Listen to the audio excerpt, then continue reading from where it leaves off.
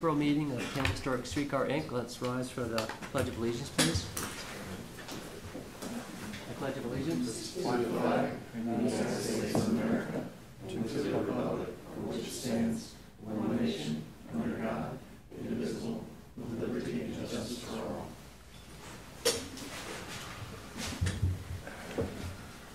Thank you. Before we begin on the agenda, I want to welcome our new Chief Executive Officer, Benjamin Limmer. Yeah. It's nice to have you with us. Thank you. Thanks for having me. Absolutely, and there's a spot down here for you to say whatever's on your mind, but we're just Great. glad you're here. Certainly. Congratulations. The first item is approval of minutes, please. We have a motion and a second. Any additions, deletions, or corrections? If not, all in favor say aye. Aye. Opposed say nay. Passed. Streetcar system report. Mr. Allen. Good afternoon. Brian Allen, Director of Streetcar. For the month of March, on-time performance continues to be incredibly strong, 99.94%. That was only affected by two accidents. One right out here, where a truck ran a stop sign in front of the streetcar and got hit. The driver was cited in that instance. And the other one was middle of March when a car ran in front of us at Morgan Street there by Emily Arena with the same outcome. During that one, though, our motorman was injured in the accident. He hurt his knee and he's been off this whole time. He goes back to the doctor on Friday. Hopefully we'll get him back in full after that. Good. We provided 24.5 hours of extra service for events at the Emily. And our ridership for March was an unbelievable 99,675. It's amazing. For those interested, 2018's March ridership was 34,130. So, and of those, we provided passage for 92 wheelchairs in the month, which is also a high number for us. That's great. That's great news. And finally, we were able to get the Bernie car. The roof is on, but the roofing material isn't. We had to move the car off where we were working on it to get it the fall protection for some other work. So that's slowed down just a little bit. So do you have any ETA on when that car is going to be ready to go? I have given them June as the deadline. Good, good. So we'll have a little celebration that I hope Mr. Seward can certainly participate in. He's been instrumental in bringing the car here and you and he overseeing the restoration, so I really appreciate it. Any questions? Any questions? I have just one question.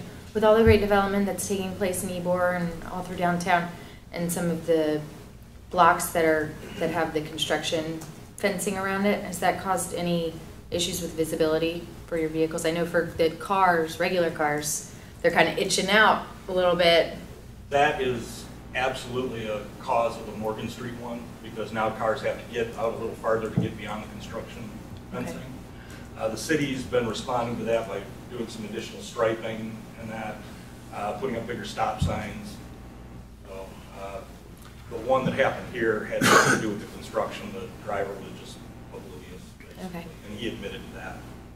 But we've been working with all the construction around, with their maintenance of traffic and everything. And you probably noticed there at Sparkman's Wharf, they've been exceptional. They've had their own flagman out to direct people around and everything. So they've been working well with the street.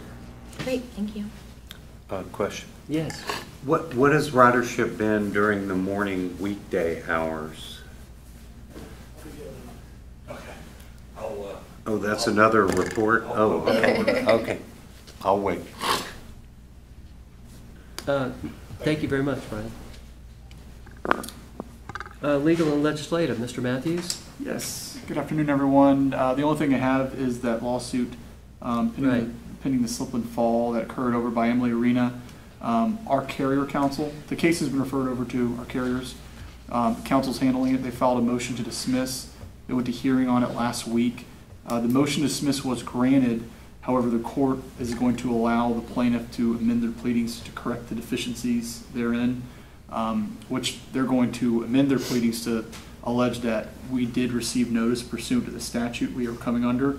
I understand that we're going to move for summary judgment and try to get out of the case, so that'll be coming shortly. Try and get THS out of the case? Correct. And when they do that, they'll let us know, and they're going to keep us posted, and I'll report accordingly to the board.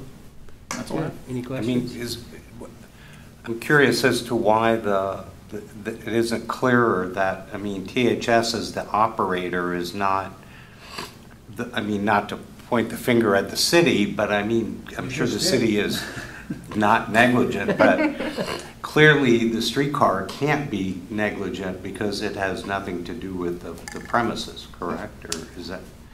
Yes, I mean, I'd agree with you, but at this stage in the proceedings, we're still in the motion to dismiss stage, which means we're going to be looking at the four corners of their complaint, determining whether it's sufficient or not. And right now we're pointing at their lack of adequate allegations relating to notice. Here, they didn't serve THS with the statutory required notices. So we've filed a motion to dismiss saying, hey, you didn't properly notice us, therefore you can't bring this lawsuit. And the court said, you're right, they didn't. And the other side, the plaintiff said, yes, we did. We have to amend our complaint to sufficiently allege that we did give you the required notice. The court's going to let them do that. And then at the proper time, we'll file the necessary motion to get THS out of the lawsuit, based probably on the arguments you just referred to. Okay. Although I can't speak for the attorneys, as they're the one who will be drafting and filing the motion. What are the alleged injuries to that? There's several. There's about 350 pages worth of medical records. She basically tripped and fell over an allegedly disrepaired track, and she hit her face, shoulder, neck, and had injuries to her upper body's area. So. No, I'm sorry it happened. Yeah, but she was crossing the street on the way to a concert. So. Yeah. Okay, thank you. She wasn't crossing at a crossing, though, right?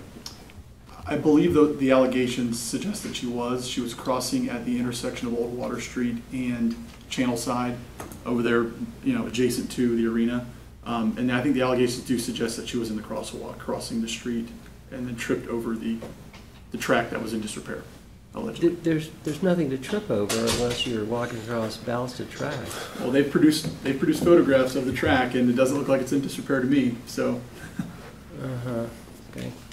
Adam Harden, hello. Hey. Glad to have you with us. Yep, sorry I'm late. Not a problem. Well, thank you, Mr. Matthews. Thank okay, Chair's report. I really don't have anything in particular to report.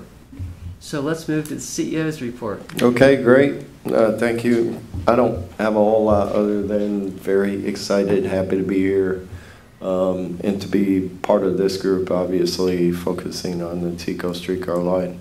I've had the opportunity to work on transit systems in Cleveland, Phoenix, and Atlanta, and on all three stops, the streetcar, either the existing streetcar or the streetcar that I was planning and building, played a very, very critical role in the development of those transit systems.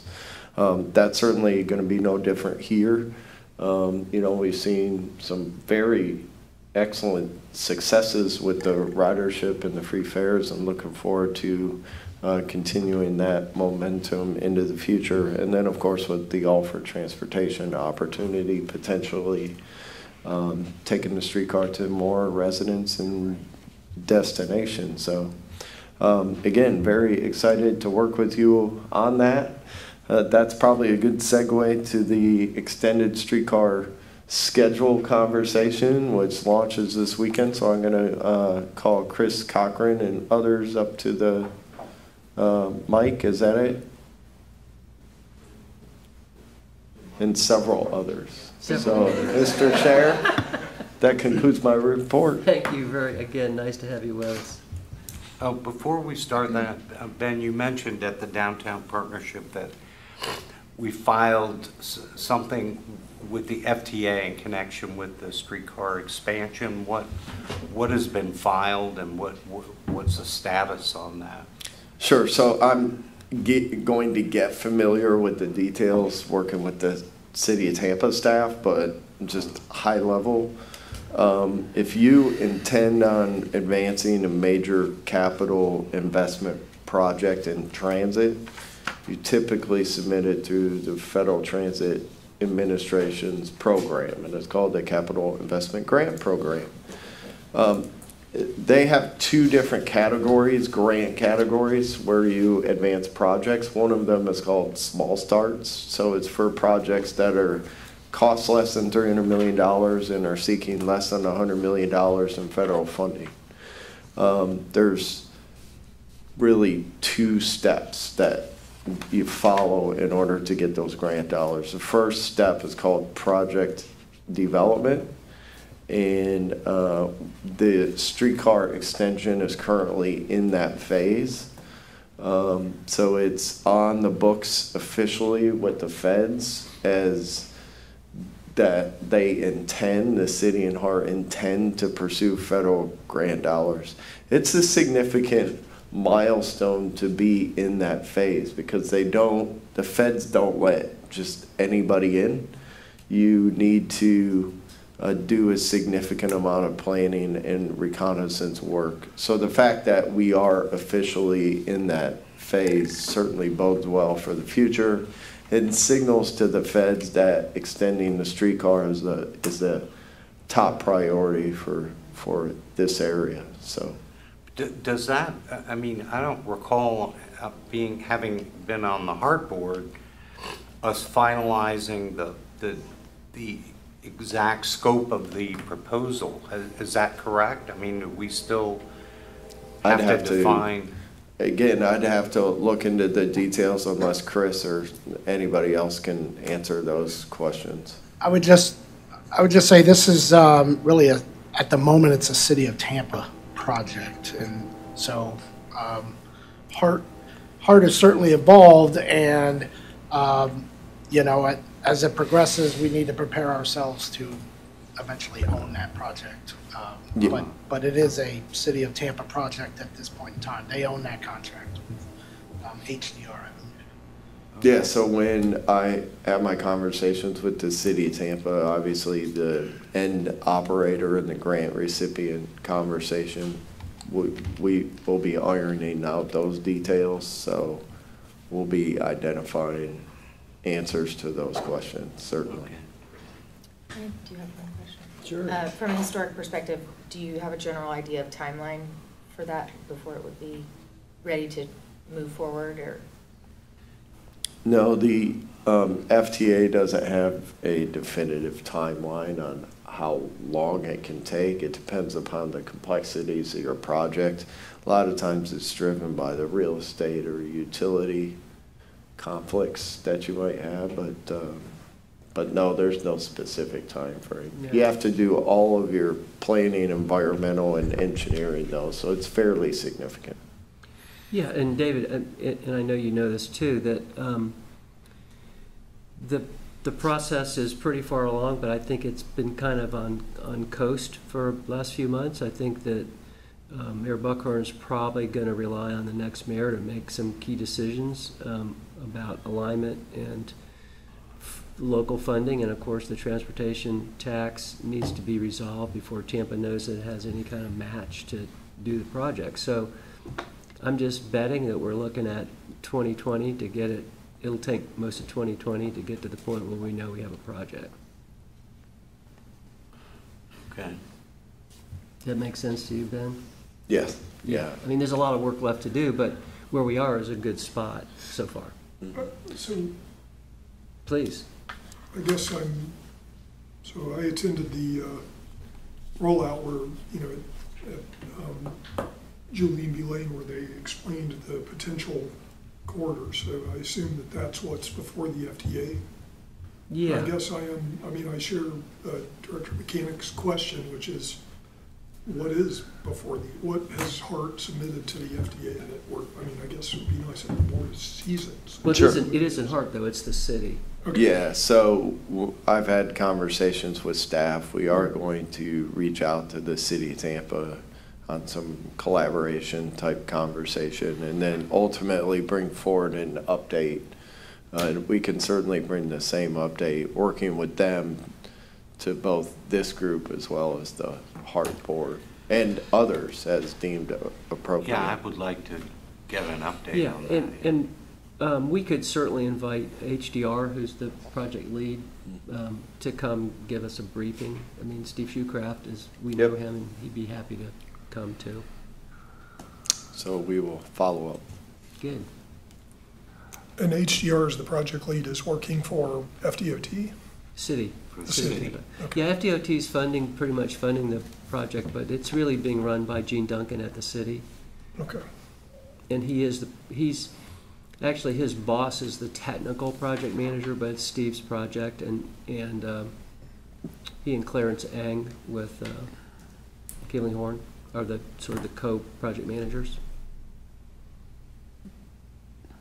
So, and to answer your question about the alignment, they basically showed two. One was up and down Franklin and to hook over, and the other was one-way pairs on Tampa and Florida, and I don't think that that's been decided yet.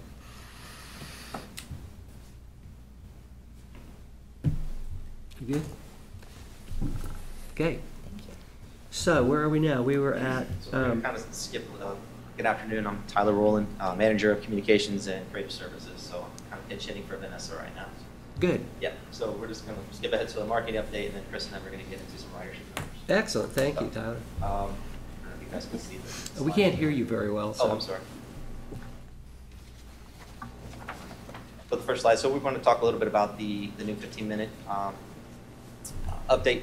As far as we're getting a really good response from the community, a lot of social media posts are going really well right now as far as people engaged with the new extended service with our new times and things like that. So it's been very well received in blogs and social media. And then April 4th through the 6th, Tampa hosted the NCAA Women's Final Four. We promoted a little mini marketing blitz to kind of help people get around town, people visiting from the different teams. Encouraging them to jump on the streetcar and get around town as far as dining. We also reached them through social media. We also handed out flyers to our local partners and establishments. We actually distributed almost 200 flyers to different establishments throughout downtown Tampa and through Ybor. And then obviously we have a couple boards up here talking about the new campaign. So we obviously had to wake up with the streetcar. We're kind of evolving that into a lifestyle campaign now. So we're attracting visitors and existing patrons that are living in the area to come and check out the nightlife down at Sparkers Wharf, come check out a game at Amelie or the other different venues that we have around here. Check out the Tampa Bay History Center. So we're encouraging people to kind of use the streetcar for that, and encouraging the new 15-minute frequency that'll be kicking off on the 21st of April. So those are kind of some quick marketing updates for March that we have going on. No, it's very impressive. It's great. You're doing a great job, you all. Thanks.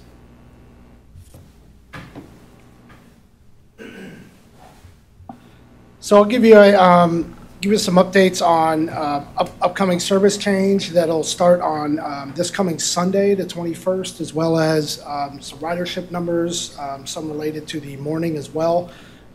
Starting on Sunday, we will be moving from 20-minute frequency to 15-minute frequency all day, every day, 7 days a week. Excellent. So we will, people will be able to enjoy the 15-minute frequency that's become very popular anytime. As far as our ridership, as you all are well aware, since we implemented the free fares, we've seen really an explosion in ridership.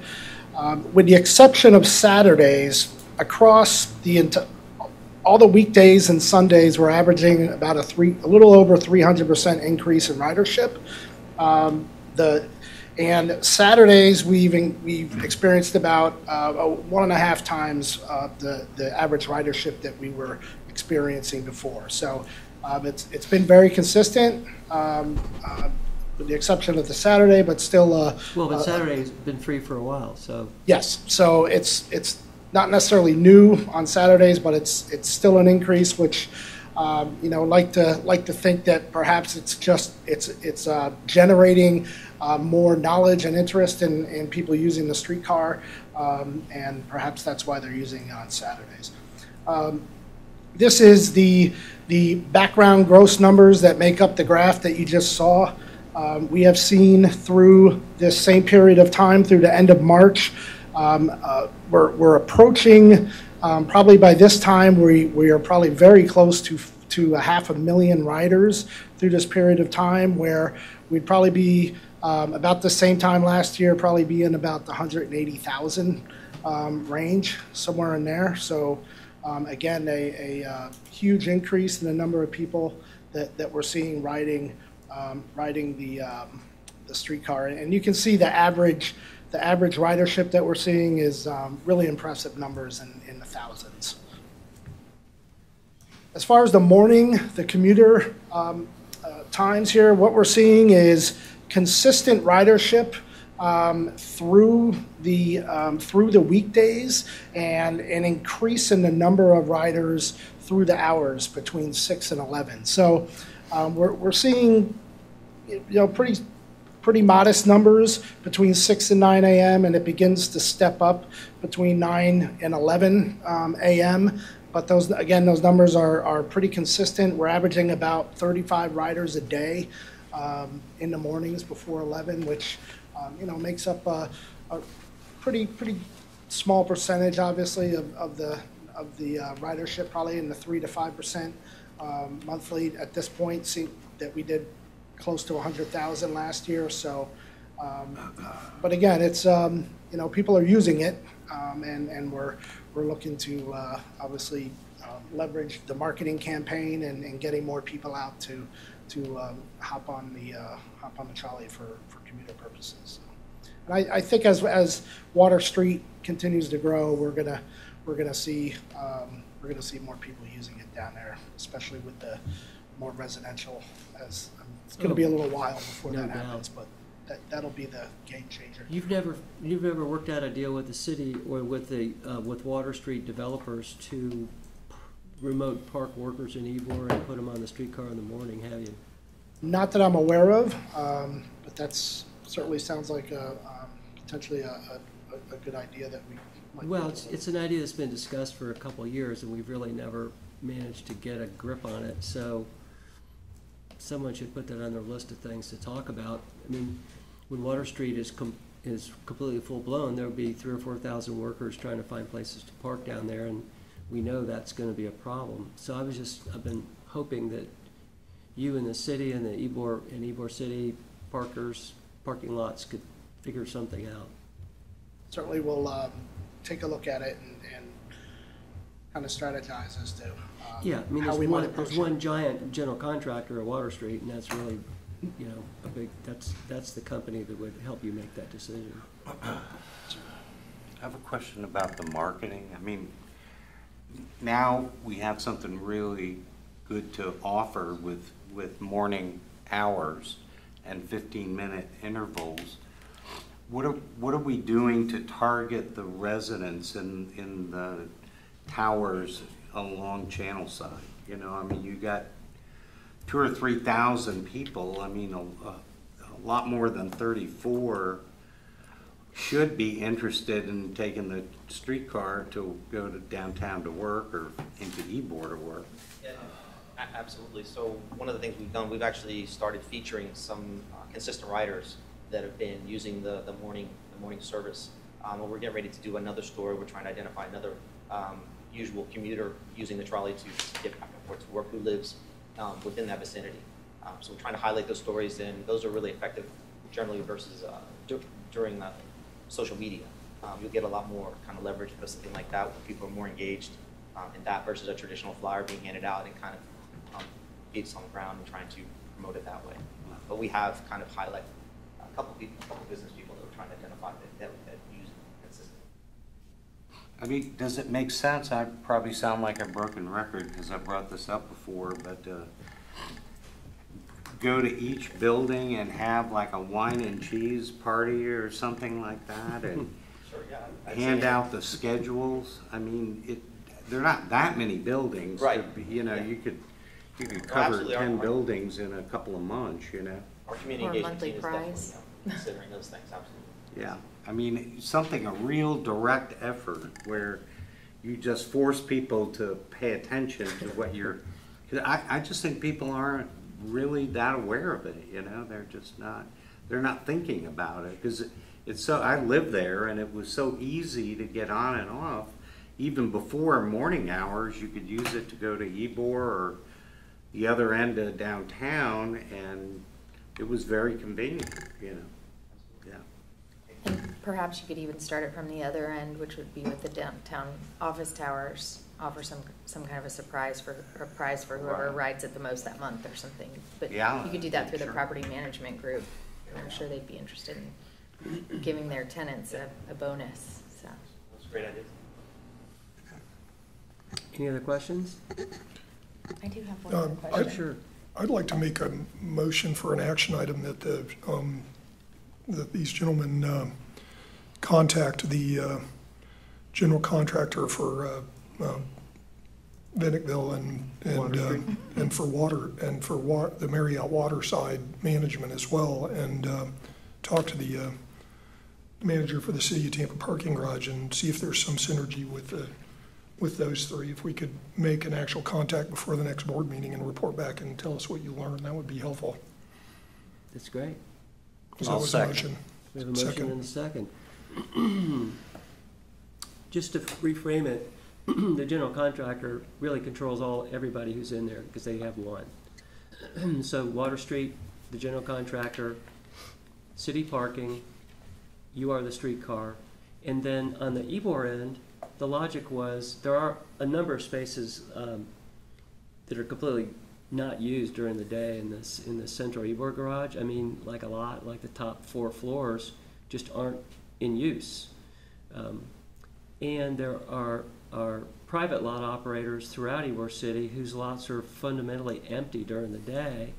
So if we could get construction workers a deal that didn't cost them much to park in Ybor and take the streetcar to work, and at 3:30 or 4 they take the streetcar back to Ybor, have a beer before they leave, and go home, and then all the parking lots and parking is available in Ybor for the evening, which is the only time it's really necessary.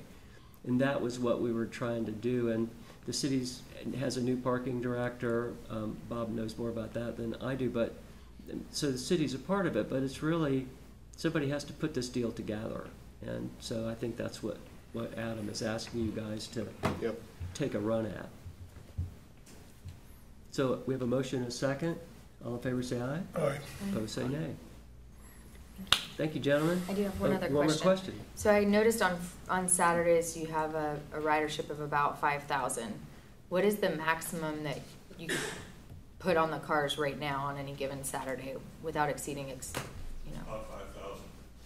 So we're hitting max ridership. We're leaving people at the station. Is that why you're going to 15-minute headways? That's why you're going to 15-minute headways? But that doesn't really change the We're Saturday, adding does more it? car out there. Okay. in the 15 minutes, so we're adding more capacity. Yeah, good. What will that increase it to?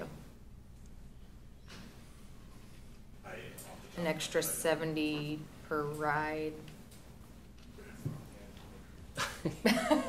That's I just want to know how long that will work before we need to start Maybe- talking about adding cars. Yeah, maybe one conversation to be had is a ridership review and then sort of align that with the capacity or Yeah. the load factor so you can get a sense of how many passengers we're seeing at any given time. We'll obviously need to figure out if we have the data in that format, but we can certainly take a deeper dive into that to figure out where and when Good.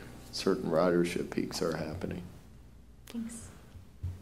excellent. So we passed that motion. We're good to go. Thank you, gentlemen. Appreciate your report. Lori Gage, I don't see her here, but do we have a Vector Media sales report update? She said she wasn't going to be able to make it in today, so I didn't have any information other than what she provided.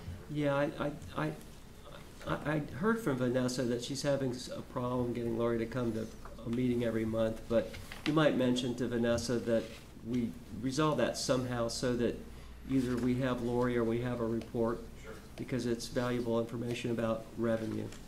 It'd be good to know. Yeah, I know she's out of town today too, but. Okay, compliance reports are in your report. We had the marketing report. Is there any other business to come before us or any other questions of board members? If not, this meeting is adjourned. And again, Ben, we're happy to have you here and we'll look forward to seeing you again soon. Happy to be here. Thank you. Thank you very Thank much. you.